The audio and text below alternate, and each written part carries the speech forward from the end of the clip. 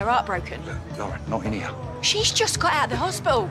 And then you go and do this to her. It wasn't like that. And then you come skulking away in here, passing the blame. If anyone else puts me in a good lift. You've got kids. You both have. Do you lot have any idea what that feels like? Yeah, he's not big on kids' feelings. Penny, please. What? You've been dodging me all day. You hardly expected me to toast the happy couple. Look, I'm not proud, all right? Oh, you should be. After all these years, I've been jealous that her dad was the biggest slime ball. All right, I get it. This? Oh, this is nothing. When Lauren found out her dad was sleeping with her, she ran him over.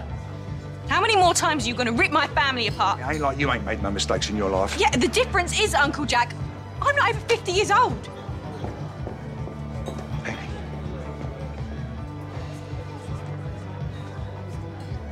We done this. Both of us. So you did have something to do with it. Well, what now? Or you can do what you want. I've got 2 kids at home that I've got to go and make it up to before one of them runs me over. I'm going.